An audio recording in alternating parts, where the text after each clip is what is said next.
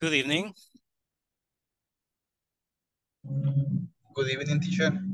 Hi, Good evening, teacher. Hi. How are you? Doing good, thank you. How are you? I'm fine too. ¿Qué tal de frío? Qué calor ha hecho Estamos hoy. quemando. Sí, yo sé. Tengo el ventilador a la par. Ok. Bueno, primero, estimados, lamento que hayan tenido que conectarse el día de hoy, ¿verdad? Pero ayer, como les explicaron, tuve un pequeño problema para transportarme. Entonces, Ya estaba está atascado en el endeudado, tráfico. teacher. Ya está endeudado, teacher. Ahorita voy a pagar la deuda. No Ok, problem, teacher.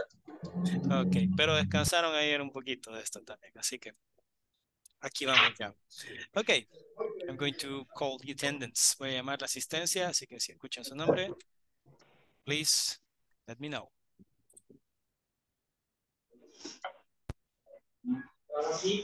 Ok, here we go. Adán Iglesias Velázquez. Presente, teacher. Thank you.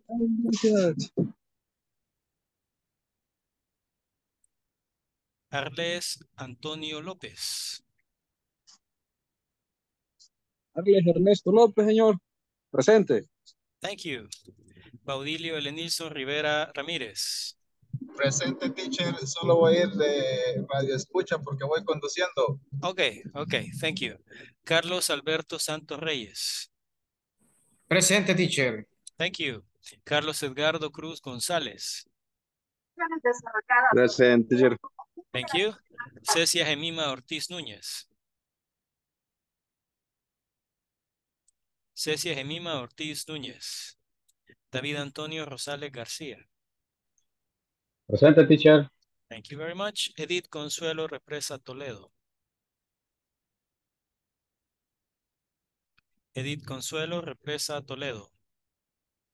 Enrique Pérez Lemus. Enrique Pérez Lemus. Erika Beatriz Guillén Pineda. Presente, teacher. Thank you. Ever Enrique Gallegos Mejía.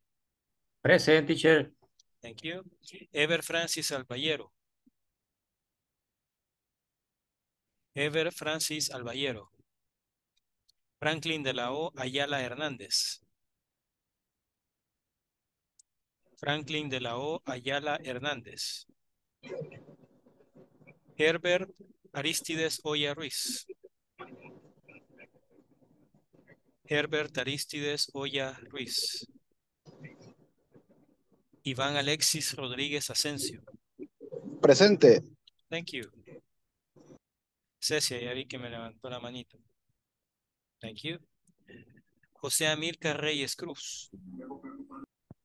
Present, teacher. Thank you. José Benjamín Gavidia Guevara. José Benjamín Gavidia Guevara. José Valentín Rivera López. Presente, teacher. Thank you. Juan Carlos Portillo Arias. Juan Carlos Portillo Arias. Juan Francisco Arrazábal Calderón. Presente, teacher. Thank you. Karen Yulisa Vázquez de Aparicio. Karen Yulisa Vázquez de Aparicio. María de Lourdes Mirostaba Mansur Aguilar. Good evening, teacher. I am Good here. evening. Okay, thank you. María Magdalena Cedillos González. Good evening, teacher. Thank you. Good evening. Mauro Orlando Vázquez Segura. Mauro Orlando Vázquez Segura. Mónica Ivette Merino Rivas. Mónica Ivette Merino Rivas. Oscar Susana Castellano. Presente, teacher. Thank you. Salvador Manrique Hernández Vázquez. Salvador Manrique Hernández Vázquez. Santos Mauricio Arias Valle. Santos Mauricio Arias Valle. Saúl Ernesto Martínez Portillo. Saúl Ernesto Martínez Portillo. Wilber Rafael. Presente. Okay, thank you. Wilber Rafael Rivas Arias. Wilber Rafael Rivas Arias. Ok. Vamos a llamar a aquellos que no me han contestado aún por si ya se incorporaron. Edith Consuelo Represa Toledo. Ever Francis Alballero. Enrique Pérez Lemus. Present teacher. Thank you. Franklin de la O. Ayala Hernández. Presente teacher. Thank you. Herbert Aristides Oya Ruiz. José Benjamín Gavidia Guevara. Juan Carlos Portillo Arias. Karen Yulisa Vázquez de Aparicio. Mauro Orlando Vázquez Segura. Mónica Ivette Merino Rivas. Salvador. Presente, teacher. Presente, Okay. Mónica. Okay. Thank you. Cierto. Salvador Manrique Hernández Vázquez. Santos Mauricio Arias Valle. Wilber Rafael Rivas Arias. Ok. Vamos a llamar a los demás a finalizar la clase. Everybody, welcome. Once again, this is Inglés Principiante Módulo 2, and that's me, Ivan Doñan, at your service. And this is session number 8. Today is June the 2nd of 2023. Okay, welcome. So, what's today? Today we have a review of adjectives. Tenemos un repaso de los adjectives. Now, look at this. Remember what we studied. Adjectives describe nouns. ¿Qué son los nouns? Todo lo que existe tiene un nombre. Esos son los nouns, son los sustantivos. This is a mouse. Mouse es un noun. This is a hand. Hand is a noun. This is a finger. Finger is a noun. ¿Ok? Todas las cosas tienen nombre. Esos son los nouns. Así que tenemos como nouns day, eyes, church, food, languages, flowers. So what are the adjectives? The adjectives are words that describe nouns. Like nice, day. Blue, eyes, etc. In the chat, we have Wilber Rafael. Okay, Wilber, thank you. Attendance taken. So here are some examples. Take a look of adjectiving now. You say, to zoom out, it's a nice day today. Nice is an adjective modifying the day, the noun day. Okay, Juan Francisco Arrazábal. Juan Francisco Arrazábal. Ya está su asistencia por acá. Okay, thank you. The second one, Jessica has brown eyes. Brown is the adjective, eyes is the noun. There is a very old church in this town. Old is the adjective, church is the noun. Do you like Italian food? Italian is the adjective, food is the noun. All nationalities are adjectives. Las nacionalidades son adjetivos también. In the chat, okay, thank you. So, I don't speak any foreign languages. A ver por acá, chat. Ever Alballero. Nos pone una P. Ahí. Ok, P de presente, creo. Ok, tenemos por acá Juan Carlos Portillo Arias también. Juan Carlos Portillo Arias. Ok, aquí le tomamos su asistencia. Muchas gracias. Bienvenidos. Ok, so I don't speak any foreign languages. Foreign means extranjero. Estamos presentes, teacher. Thank you very much. Thank you very much. Okay, so I don't speak any foreign languages. Foreign is the adjective, languages is the noun. Foreign means extranjero.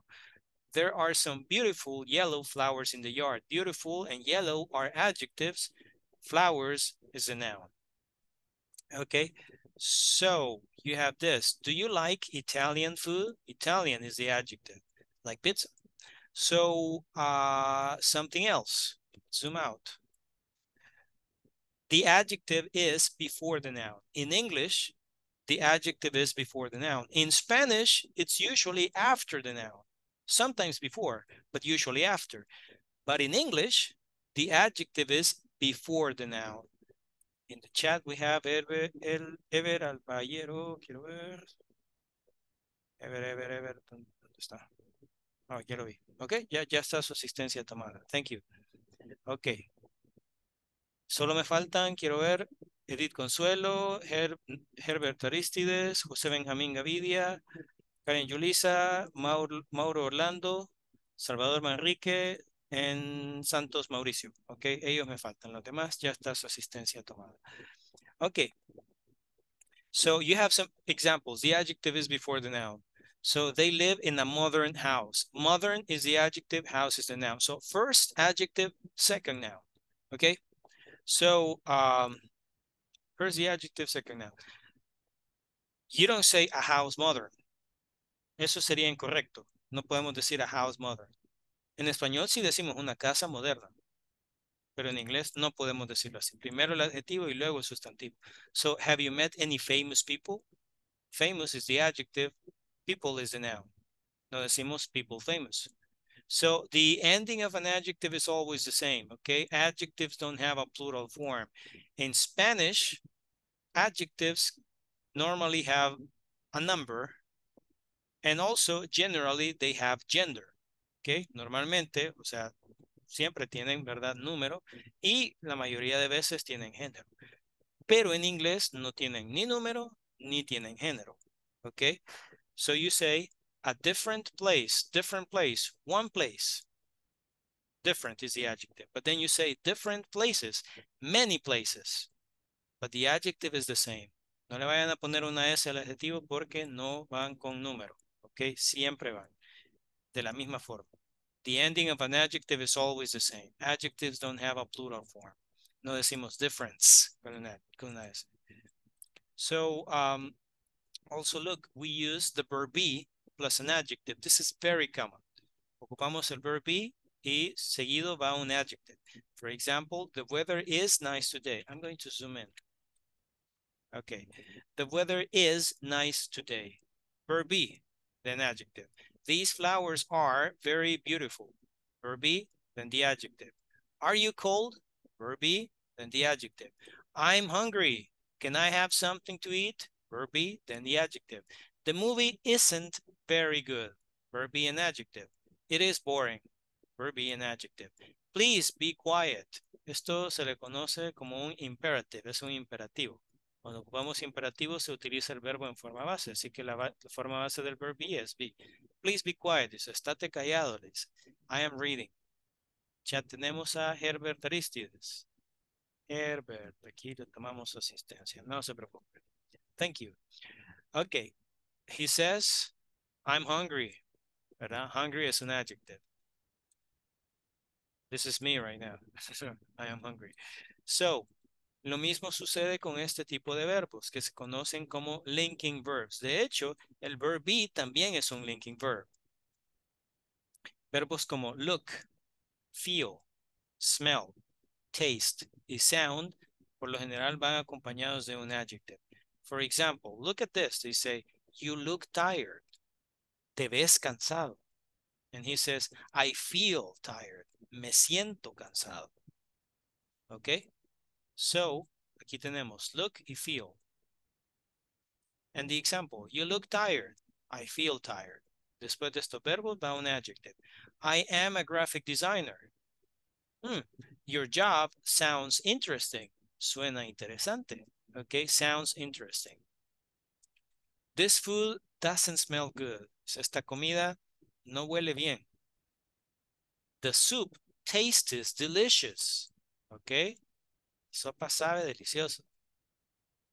Muy rica, ¿verdad? So the soup tastes delicious. That's what we did. And we completed this exercise. Put the words in the correct order. You say, they live in a new house.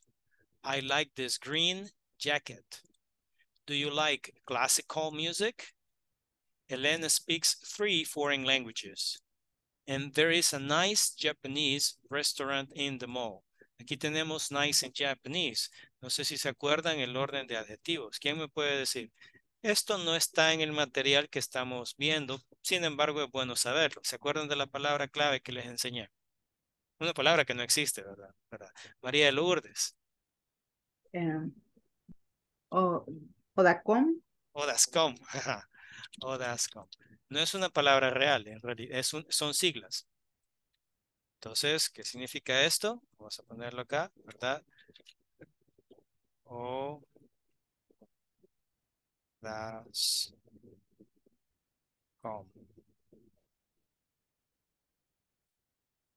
What is this? It's opinion, dimension, age, shape, color, origin, material. Okay. Examples of opinion adjectives include nice, beautiful, ugly.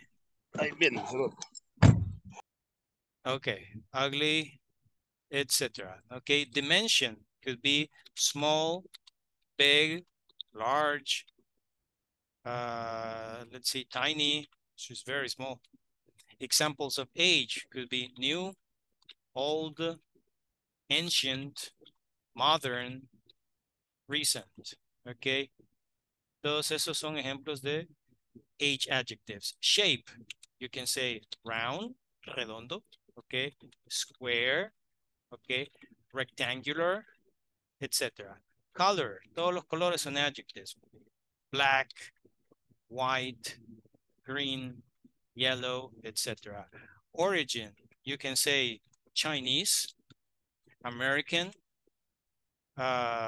Mexican, etc. And material, you can say wood,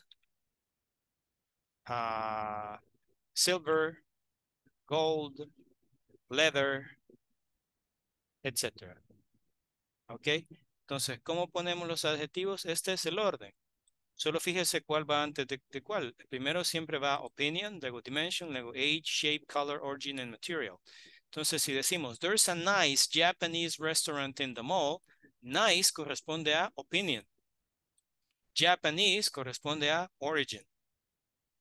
Y como opinion va antes de origin, entonces decimos nice Japanese y no Japanese nice. ¿Ok?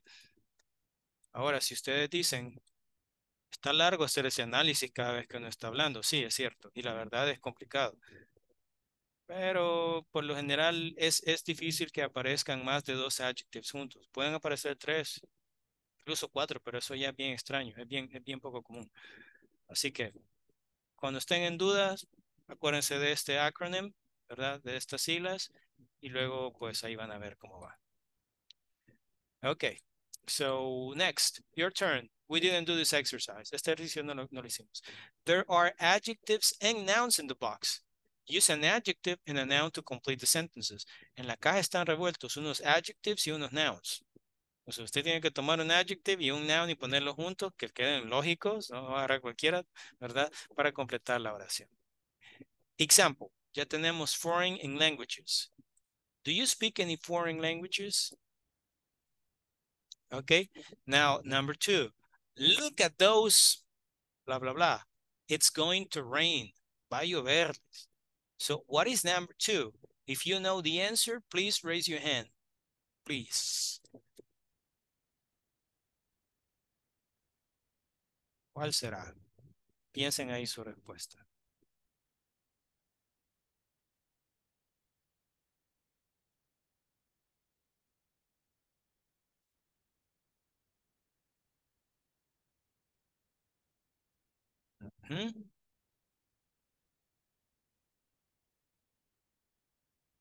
Ok, María de Lourdes. No, clothes. Again, please.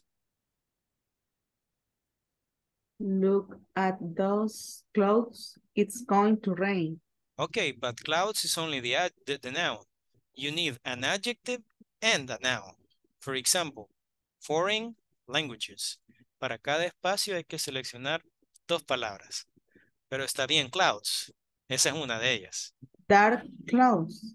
Look at those dark clouds. Correct. It's going to rain. Dark is the adjective. Clouds is the noun. That is correct. Very good. Permítame, que antes que se me olvide, ya vi que no les pasé la información de los adjectives completa, así que ahorita, bueno, de una vez todo. Ok, voy a pasar a la captura de pantalla antes que se me olvide. De una, the other one.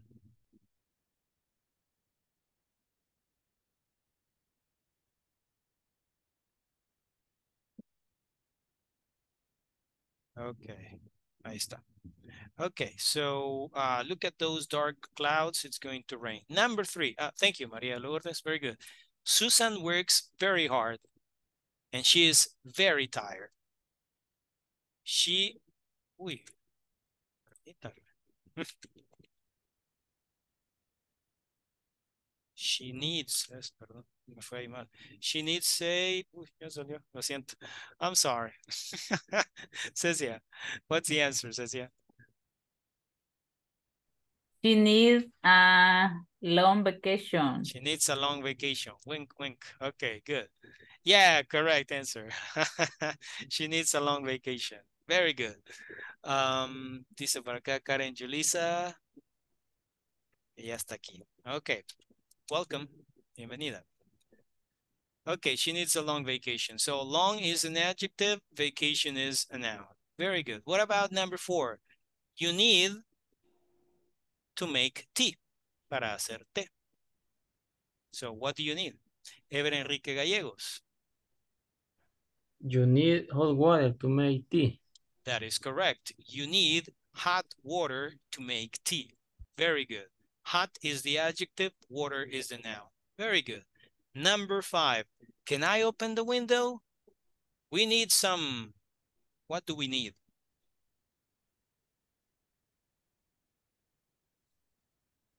¿Puedo abrir la ventana? Le dice. We need some. David Antonio Rosales García. Good evening, teacher. Good evening. Can you open the window? We need some air fresh. Okay, but is that the correct order?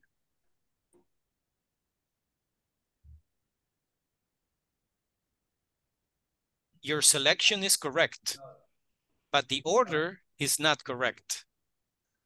No, Las palabras que has seleccionado son correctas, pero el orden no.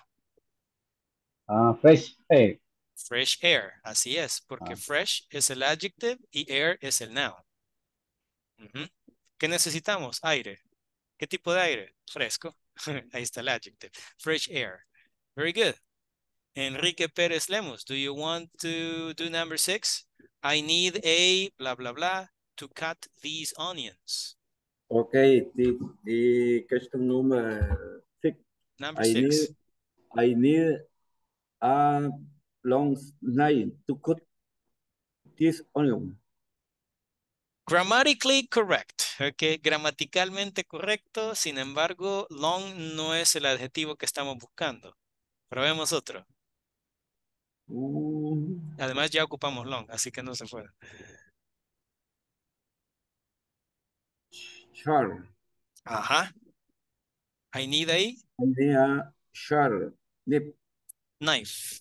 I need a sharp knife to cut these onions. What's the meaning of sharp? Do you know? What is sharp? ¿Qué significará sharp? Grande. Filo. No. Afilado. O como decimos en El Salvador, filoso. Okay, so, yeah, I need a sharp knife to cut these onions. Necesito un cuchillo afilado. Okay, very good. Thank you, Enrique. And the last one, number 7. Firefighting, o sea, ser bombero. Firefighting is a, if you know the answer, please raise your hand. Wilber. Good evening. Good evening. Dangerous job. Firefighting is a dangerous job. That is correct. Okay. Es un trabajo peligroso. Okay, very good. Thank you very much. We completed the exercise. Your turn. Look at this. Write sentences for the pictures. Choose from the boxes. Ahora es un poco más fácil porque, híjole, permítanme, estoy detectando unos errores preocupantes. Me faltan unas letras ahí. Okay.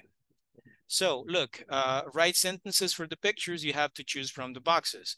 You have the verb feel or feels. Acuérdese, si es he, she, it, tiene que llevar la S. Look or looks. Sound or sounds. Look or looks. De nuevo, smell or smells. Taste or tastes. And then an adjective. For example, ¿qué le dice ella a él? Está bien contento el hombre, así que you sound happy. Te escuchas contento, Luis. You sound happy. What about number 2? ¿Qué será ahí? Cecia.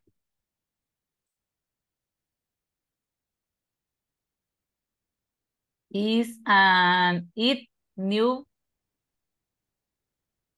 Pero falta el verbo. It. car? It a new car. Okay, but let's see. Veamos, el ejercicio se trata de utilizar uno de los verbos de la primera cajita en conjunto con un adjective de la segunda, como en este caso. Aquí están tachados sound y happy. Ella le dice a él, you sound happy. Te escuchas contento. Así que hay que, ajá. It new, o que luce nuevo, no sé cómo decirlo. Ajá, ahí Look está el verbo. new. Ajá, it looks, sería look or looks. Look Look. new. Look new. Look or looks. Look sin S. Sin la S. But Digo remember yo. that we use the S when the subject is he, she, or it. Es So un looks new.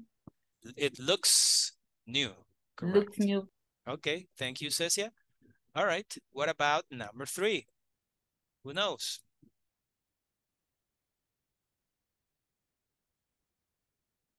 Number 3, please. María de Lourdes.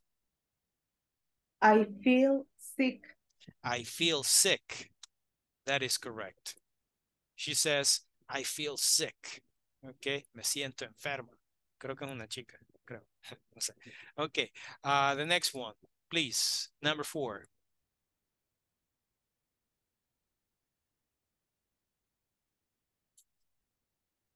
Number 4. José Amílcar. The microphone. You look is horrible.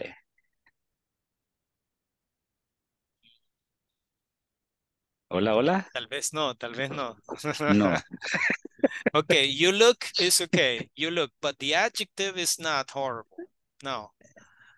You look is nice. You look nice. Okay. Se fue de insultarlo a darle un cumplido. Okay. Para que no enoje. No, it's a different word. No. It's a different word. Um, Mire cómo se ve el hombre. you You look está bien. Solo hay que elegir un sí. adjective diferente. You look, gracias, Cecia. You look is surprised. You look Surprise. surprised. That is correct. You look surprised. Dice, te ves sorprendido. You look surprised. Okay. Okay, Pobre hombre, thanks. te veo horrible, le digo. Puchica, está fregado. Demasiada honestidad. Okay. Thank you, José Amilcar. Okay, number 5. Okay. Who knows the answer? Number 5. Who knows? Raise your hand.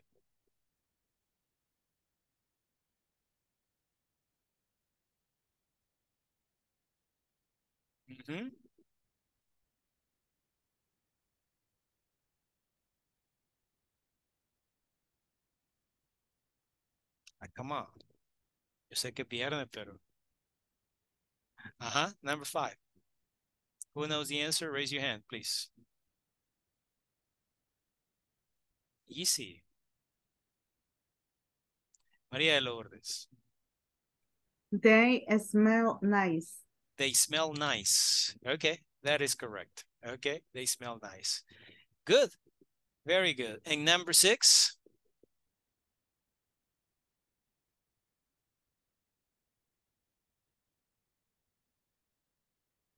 Karen Yulisa.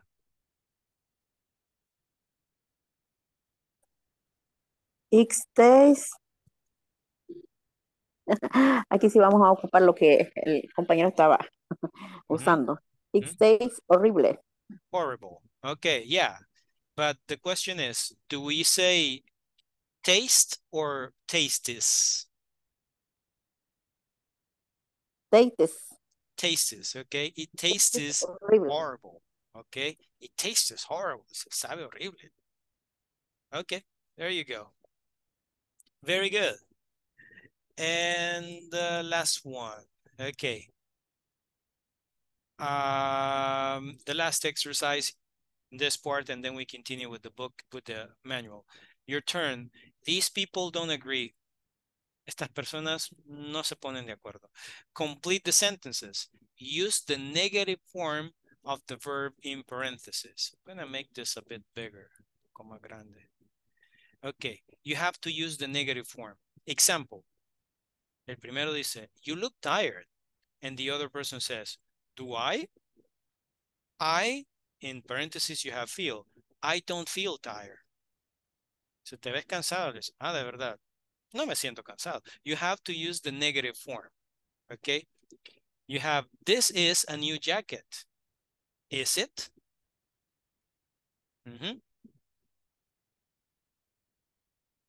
Who knows?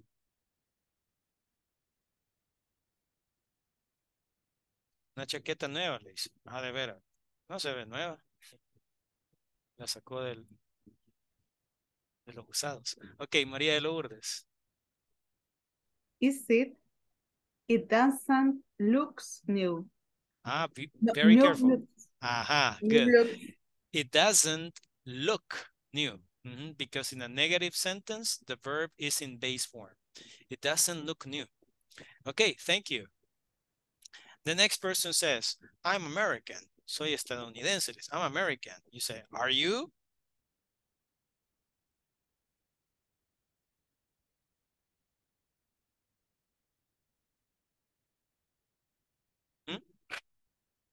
What about this one?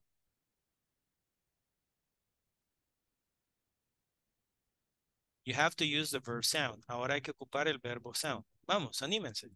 Si no les sale bien, vamos a llegar a la respuesta correcta juntos. No se preocupen. Enrique, and then Wilber. I am American. Are you? You sound true. Pero veamos. Acuérdense que no está de acuerdo. Por ejemplo, en la primera le dice, you look tired. Y el otro dice, do I? I don't feel tired. Hay que ocupar el verbo en paréntesis más el adjective que se menciona en el primer comentario. This is a new jacket. Is it? It doesn't look new. I am American. Are you? You? Are you? Does so. Or doesn't so. But doesn't es para he, she, it. Para you utilizamos don't. Don't. Do. Don't. Don't. Para hacer el negativo. You don't. You don't so. You don't sound. So no. So La última palabra falta. You don't sound. ¿Qué le dice? American. Correct. Okay. Are you? You don't sound American. No te escuchas como estadounidense, el acento. Parece, pero no es. No es, dice, no te escuchas así, dice. Okay, thank you, Enrique. Wilber. Hi, teacher. You look cold. I do feel. Negative, remember, en negativo. You look cold. Really? I don't feel. I don't feel. Look cool o cool o algo. Solo una palabra. I don't feel. Cool. Cold. Okay. Really? I don't feel cold. I don't feel cold. Okay, thank you. The next one.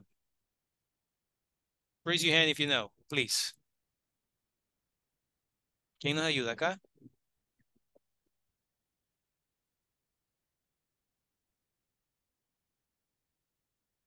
Cecia, these bags are heavy. Are they? They aren't look heavy. Careful. We cannot use aren't. They doesn't look heavy. Okay, doesn't is for he, she, it. They don't look heavy. They don't look heavy. Okay. Una tenía que ser. Ajá, la tercera la vencí. Okay, they don't look heavy. That's correct.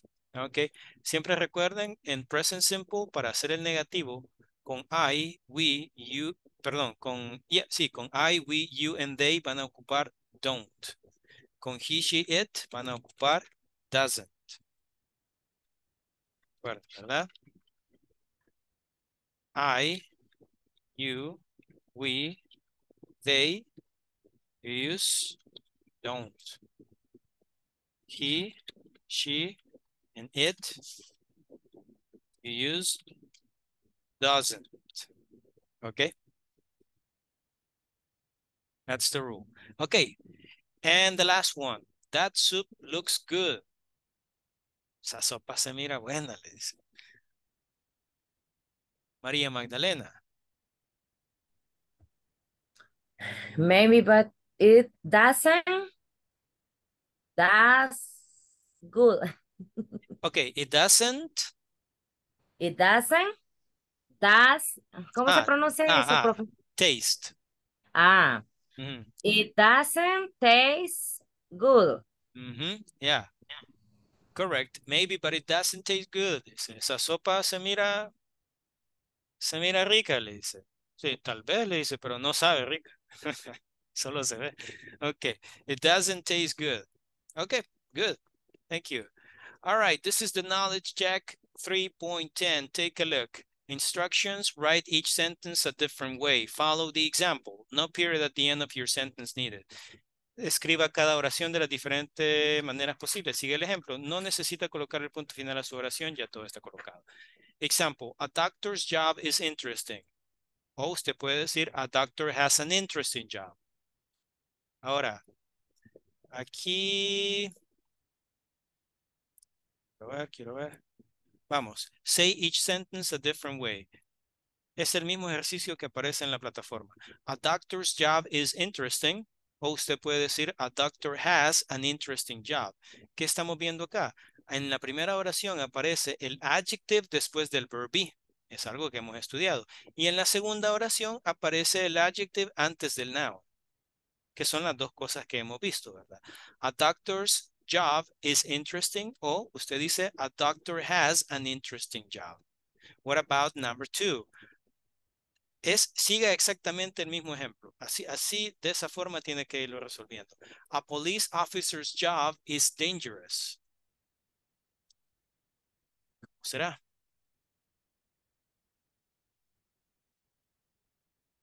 Karen Yulisa.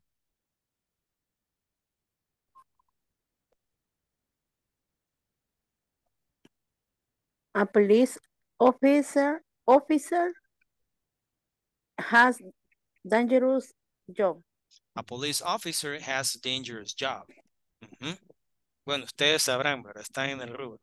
Okay, so a police officer has a dangerous job. Okay. Number 3. A teacher's job is stressful. Alguien me levantó la mano, creo que era Wilber. No, Cecia. Okay, vamos. A teacher's job is stressful. A teacher job is stressful. A teacher is a stressful job. A teacher is or a teacher has a stressful job. A teacher has a stressful job. Okay. Yeah, a teacher has a stressful job. Doy fe. Okay. Thank you. Very good. Number 4. A plumber's job is boring. No me gusta mucho este ejercicio porque aparecen cosas como este que dice plumber's job is boring. El trabajo de un plomero dice es aburrido, pero bueno, eso es como, depende de la opinión. Si le gusta, no es aburrido. Suena feo, ¿verdad? Pero bueno, así aparece, así que así hay que resolverlo. A plumber's job is boring. ¿Qué será acá?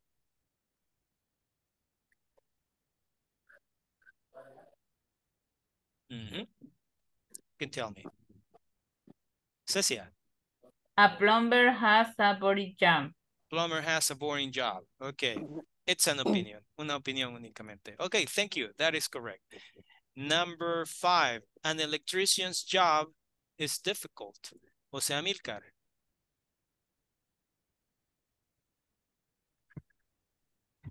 An electrician has a difficult job.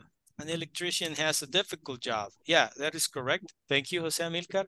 And the last one, a vendor's job is easy. Okay, va a andar haciendo fácil. Mónica y Beth. 6, teacher. Number 6, yes. Okay. A vendor has a job is easy. A vendor has a job is easy. A job is easy. Not exactly, not exactly. Veamos, ¿cómo van todas las demás? Decimos, interesting job, dangerous job, stressful job, boring job, difficult job. ¿Cómo nos queda la última entonces?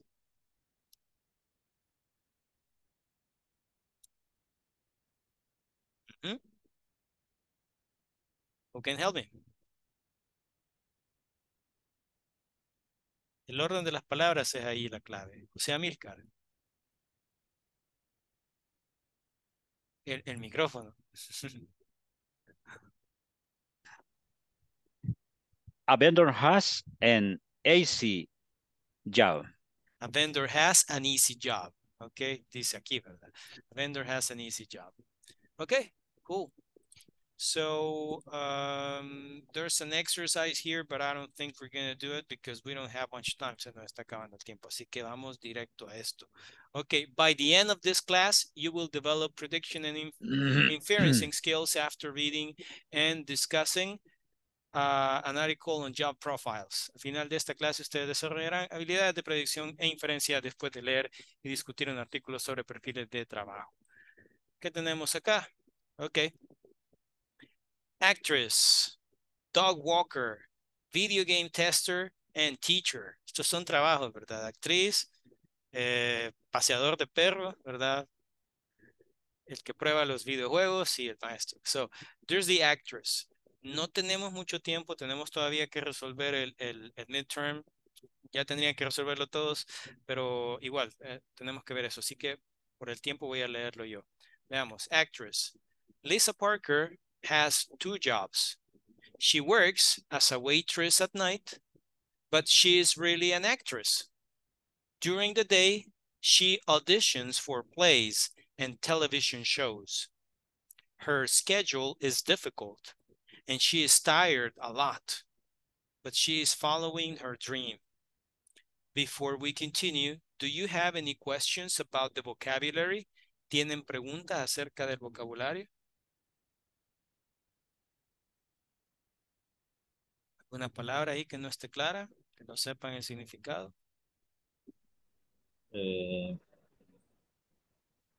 Herbert Enrique, Cecia. Her schedule. You mean schedule? Eso, schedule. Schedule means horario. Her schedule is difficult. Okay, Ever Enrique. La misma que Cecia, tengo duda. Schedule, horario. Herbert. Following. Follow means seguir.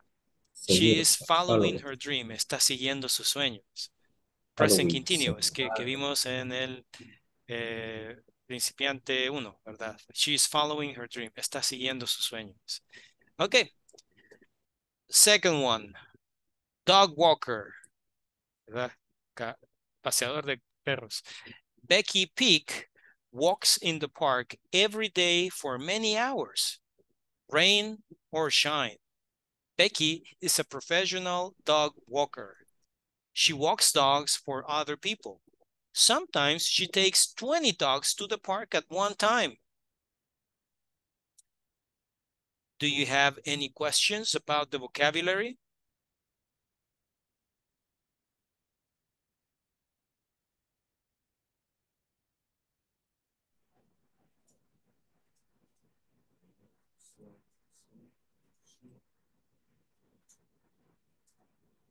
¿Alguna duda acerca del vocabulario en esta parte? Dog walker. Herbert. Sometime. Sometimes means a veces. Sometimes she takes 20 dogs to the park at one time. María de Thank you. Lourdes, you're welcome. Shine. Shine es brillar. Pero esto, rain and shine, es una expresión. Ajá, es una expresión que significa por lo general que no importa las circunstancias. Aunque en este caso es bien literal. Dice rain or shine, o sea, sin importar cómo esté el tiempo, que esté lloviendo, que el sol esté brillando. Rain or shine.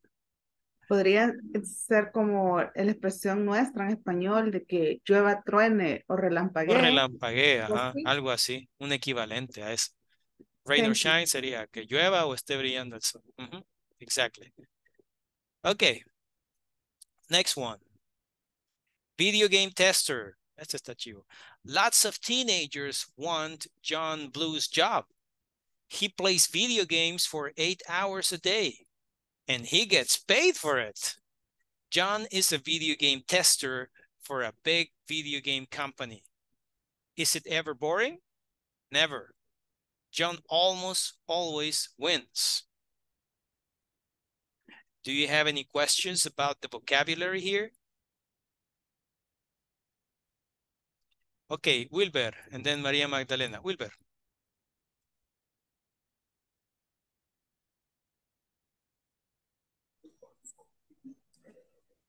Wilber.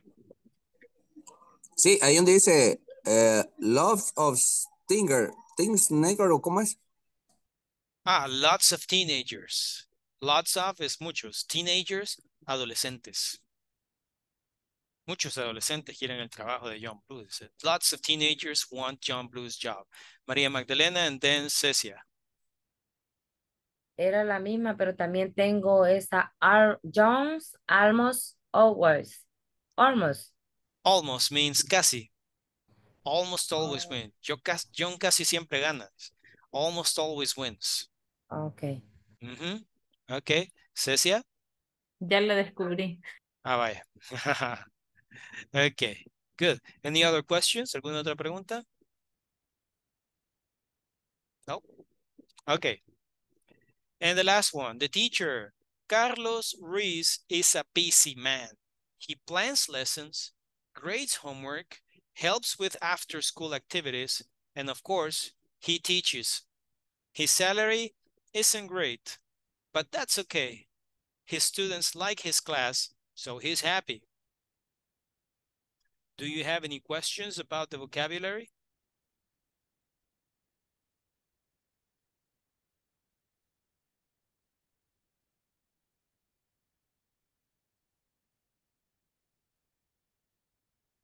David Antonio and then Cecia. Okay, David. Is a busy man. Busy man. Busy means ocupado. Busy. Cecia. Grade. Grades homework. Califica tareas. Grade es calificar. Grade es nota también y como verbo calificar. He grades homework. Any other questions? ¿Alguna otra duda? ¿Pregunta? No. Okay. All right, let's continue.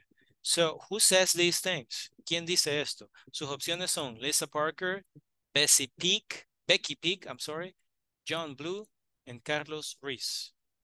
After I win, I take a break. Who says that? ¿Quién diría eso? Baudilio. John Blue.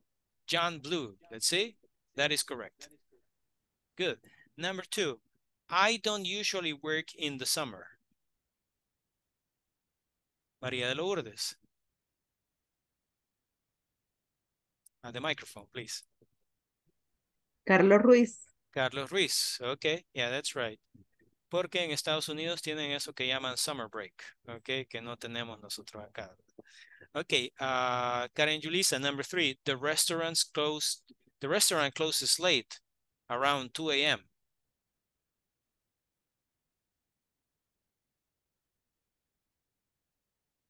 Karen Julissa.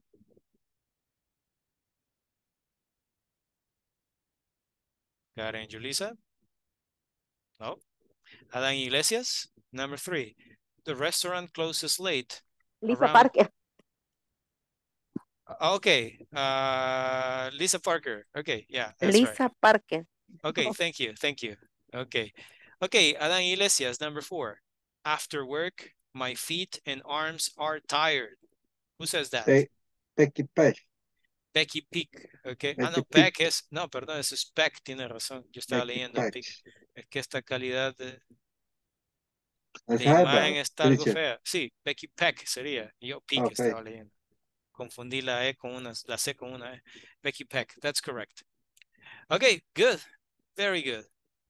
And that will be the last part, 3.12. Y luego está knowledge check, que sería el mismo que está acá, este mismo ejercicio. And with that, we finish. Con eso terminamos la sección. And now, permítanme. Creo que aquí cometí un pequeño error. Esto tiene que ir acá. Relaciones. Ok. Esta diapositiva se me fue de más. No debe existir. Hoy sí. Ok, take a look, everybody. This is the midterm. Este es el midterm, el examen. Listening part. I'm going to play the listening section and you tell me the answer. So listen to the conversation and select the correct answer to complete each sentence. Es lo mismo que ya tendrían que haber resuelto. So there are blah, blah, blah, restaurant, bedrooms. Number 2, there are some chairs in the, and Julia needs a for the kitchen. So let's listen and tell me. 1. Uy, permítame, el dispositivo de reproducción no está correcto aquí. Tendría que ser este. Okay. Really love our new house, Dan. Can you hear that? ¿Pueden escuchar? Yes. Okay, great. From the beginning. Sure. Okay, Yes. from the beginning. Here we go. Yes. 1. I really love our new house, Dan. What's your new house like, Julia? It's my dream house. It has 3 bedrooms and 2 bathrooms. The bedrooms have big closets. Wow, 3 bedrooms. That sounds nice. 2. Yeah, I really love the house, but I need some furniture. What do you need? I need some things for the kitchen and the living room. What's in your living room now? Well, there are some chairs, but there isn't a sofa. 3. What do you need for the kitchen? Well, there's a refrigerator and a stove, but there's no microwave oven. You know, I have a microwave oven, but I don't really use it. Do you want it? Yes, thanks. Okay, number 1. There are, Odilio. 3. 3 bedrooms, correct. Number 2, Adan, there are some chairs in the microphone.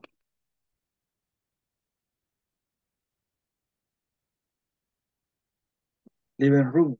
In the living room, that's correct. living Very good, thank you. Number 3, Julia needs a, what does she need? Raise your hand if you know the answer, please. Maria Magdalena? Microwave oven. Microwave oven. Okay, good. Okay. Part B, complete the conversations. Instructions. Letra de hormiga, pero bueno. Complete the conversations. Use the simple present of the verbs. Select the option that contains the word or words to complete the question and answer. What about the first one? ¿Cómo sería? Tiene que leerme la oración completa. Do your apartment Who's speaking? María Magdalena. Ok, ajá. Ok. do Ajá, your María. Ajá. do your apartment building have an elevator? ¿Cómo se llama? Elevator. Elevator? No, sorry, it's a different one. Don't Sorry. have. María de Lourdes, let's see. Does your apartment building have an elevator? Does your apartment building have an elevator? ¿Por qué does? Porque your apartment building es una cosa, es decir, it. José Amílcar, B. Yes, it does. Yes, it does. Okay, very good. Thank you. Conversation 2. Volunteer, please. Adán Iglesias.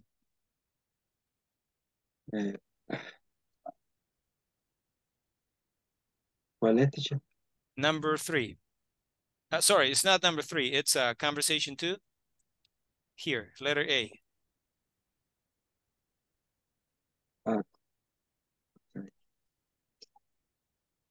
Do the bedroom have closet?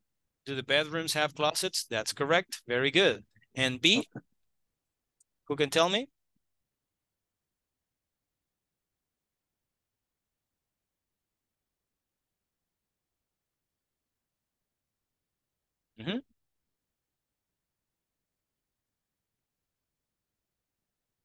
Vamos, vamos amigos. Ok. Wilber, and then José Amílcar, and then Karen Yulisa. Bueno, tengan la manita levantada para que no se me olvide quién va. Ya la bajaron, miren. Ok, Wilber.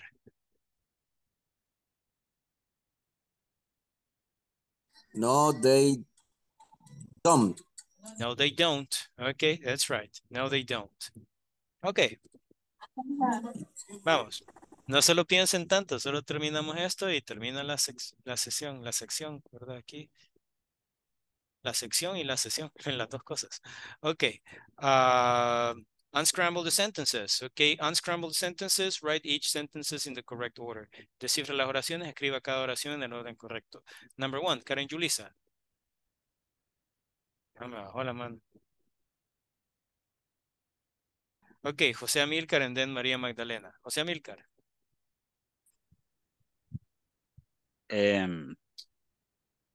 There isn't a mirror in the bedroom. There isn't a mirror in the bedroom. Correct. Very good. María Magdalena. Number 2. There are not pictures in the hall. There are no pictures in the hall. Correct. Very good. And number 3? Who has number 3? Y me ayuda con la 3. Vamos.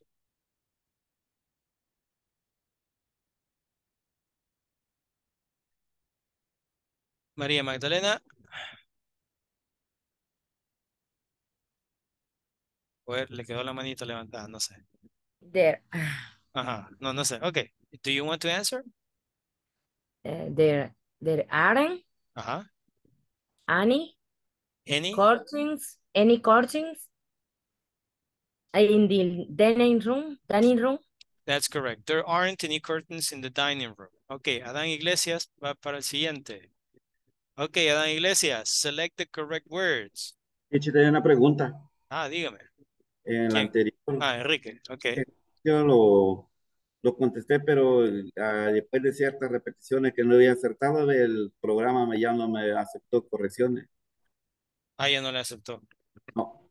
De verdad. Sí.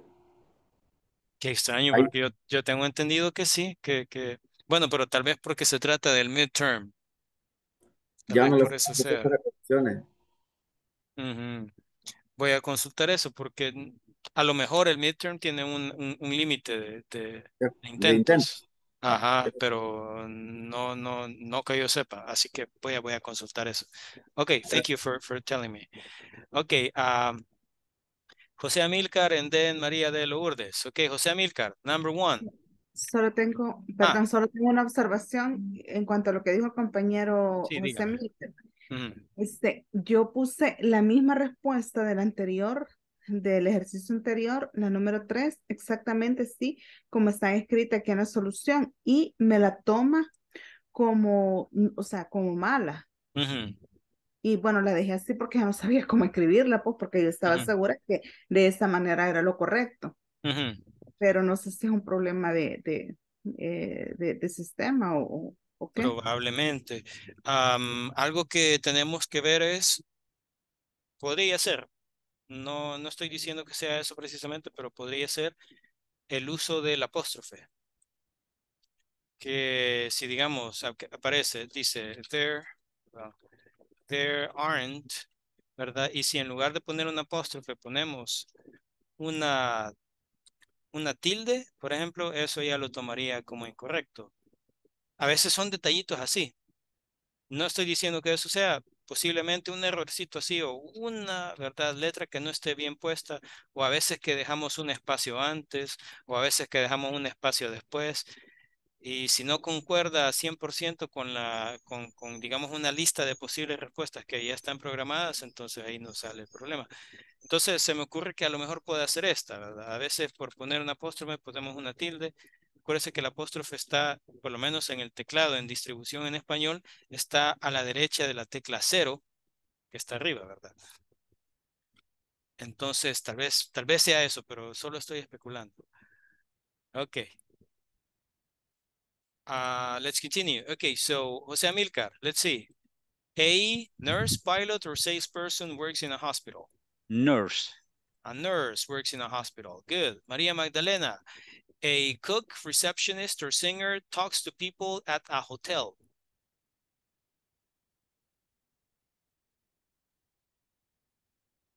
Maria Magdalena.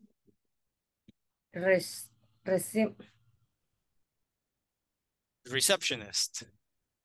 Yes. It's a receptionist. Okay, thank you. Adán Iglesias, a judge, a musician, or a police officer sits all day. Judge. A judge. Okay. Judge. Ok. Bueno, no creo que pase sentado todo el día un juez, pero bueno. Un estereotipo de juez nomás. Ok, thank you.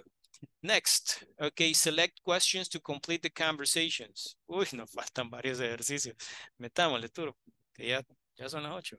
So, select questions to complete the conversations. What about number 1? The answer is, I work at the restaurant. ¿Cuál será?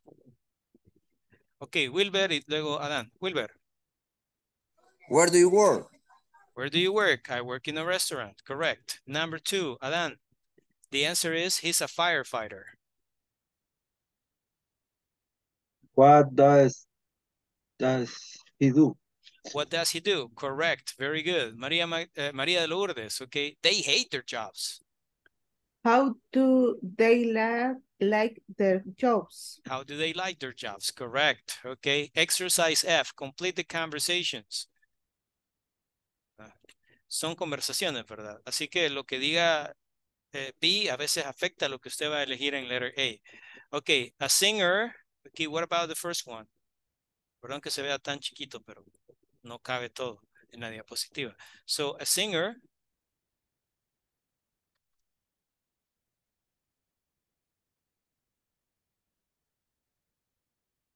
You have the chat here.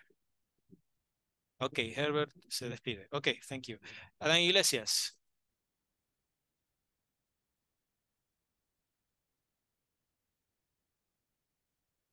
El micrófono, Adán. Has exiting. Has an exciting, okay? A singer has an exciting job, okay? And Maria Lourdes, I disagree. I think Exciting job.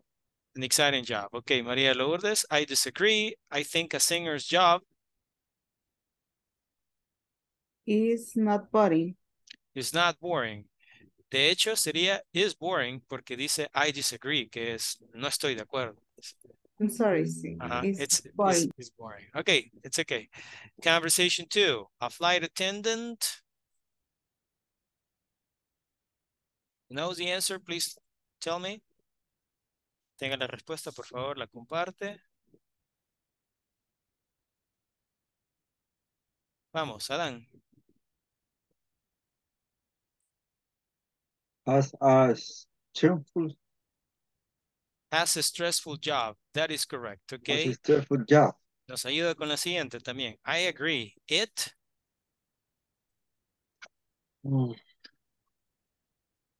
Mira, se limpia, ¿no?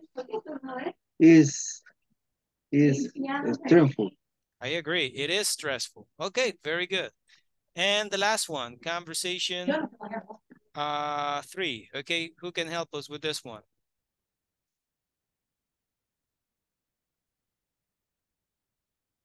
Es la última.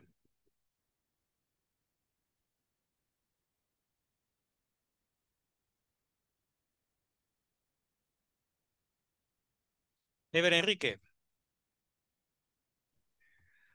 Catcher job is easy. A cashier's job is easy. And the next one, I disagree. A cashier Has a difficult job. has a difficult job. Okay, a cashier has a difficult job. And with that, we finish. Okay, solo tomo asistencia aquí rapidín. Edith Consuelo Represa Toledo, ¿está por acá? Presente, teacher. Thank you. Okay. José Benjamín Gavidia Guevara, are you here? Presente, teacher. Thank you. Mauro Orlando Vázquez Segura, are you here? Mauro Orlando Vázquez Segura, no. Okay. Salvador Manrique Hernández Vázquez. Salvador Hernández, no. Santos Mauricio Arias Valle.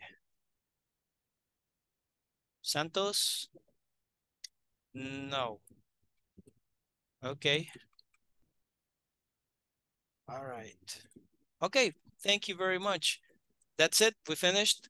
El lunes seguimos con la sección 4, ok, y bueno, ahí vamos. Solo nos quedan 2 semanas más, sección 4 y luego sección 5 y el final test. Me registró la asistencia, teacher. José Amílcar. ¿Sí? Sí, ahí está. Ahí está, Ok. ahí está registrado. No escuché hoy por último que mencionara. Lo que pasa es que al final solo menciono a aquellos que no me han contestado que están presentes. Para no Okay, repetir teacher, la lista thanks. entera. Good night, Thank teacher. Good Good night. night. See you. Have a great weekend. Weekend, wait, good.